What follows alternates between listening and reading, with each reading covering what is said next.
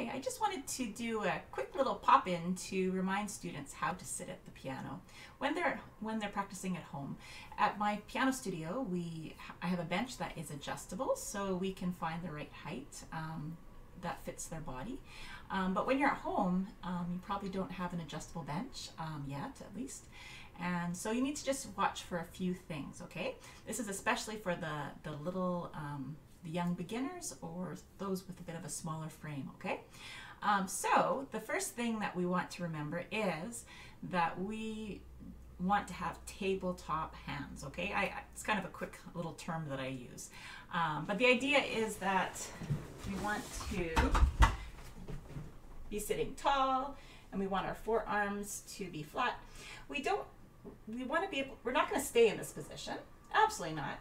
But we do want to start at least at this would be a good height, okay?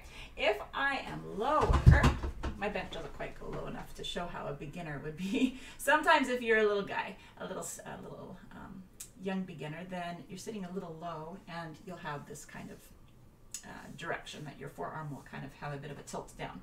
Or sometimes if you raise yourself up too high, then sometimes you can have this problem where you come down this way. So you just want to make sure that you find the right height, that you can have that bend at the elbow, your forearms are flat.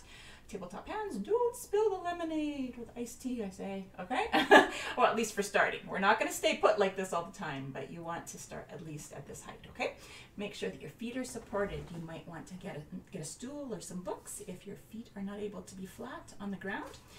And for my studio, I have a really cool bench that I just got this summer, which is a hydraulic one, which is really quite cool. So it works a bit like an office, or it works like an office chair. So it goes up and it goes down, which is really quite neat.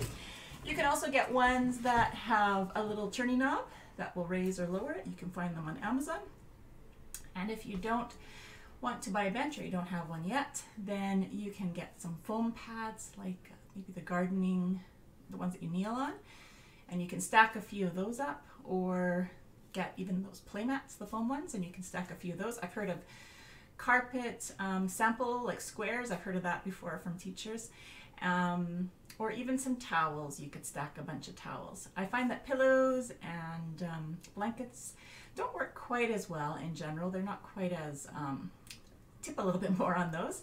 So I just want to encourage you for the week ahead to prepare your practice space, and for students, as you spend most of your time playing the piano is at home, right? So make sure that you prepare your practice space accordingly and just set yourself up for success. So I hope you enjoy practicing this week.